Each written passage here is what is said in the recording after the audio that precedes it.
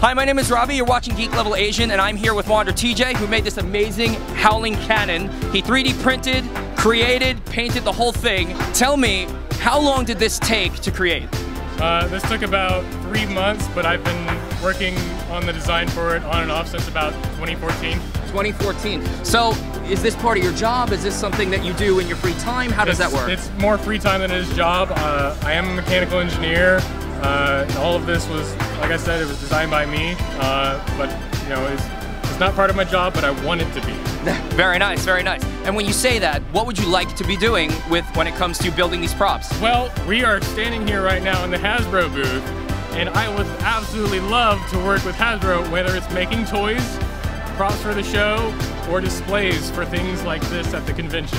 Very awesome, very awesome. And so this is amazing. Guys, again, this is WandererTJ. He has created this amazing, this very beautiful, extremely screen accurate Howling Cannon.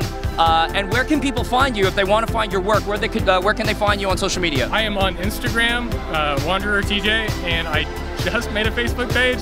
Okay, okay. And is that the same thing? Same thing. Okay. So again, at WandererTJ, and you can find his amazing work, his 3D designs, his 3D printing, his custom-made weapons and props. Oh man, I don't want you to drop that. Awesome, man.